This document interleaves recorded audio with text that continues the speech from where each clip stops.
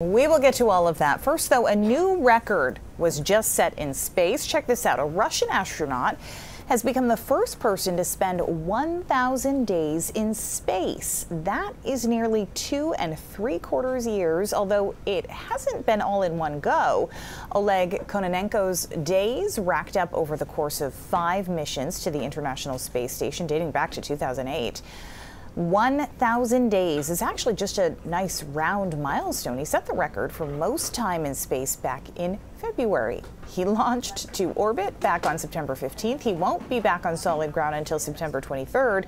At that point, he'll have spent 1,110 days in orbit. The International Space Station, where Kononenko has spent nearly 3 years of his life, is about the size of a Boeing 747 airliner, by the way. They do so many tests when astronauts come back on the effects of anti-gravity on their bodies to think have spent 1,000 days. That has to have an impact. That is a big number. Yeah. You're Don't right. you get taller? Did I make that up?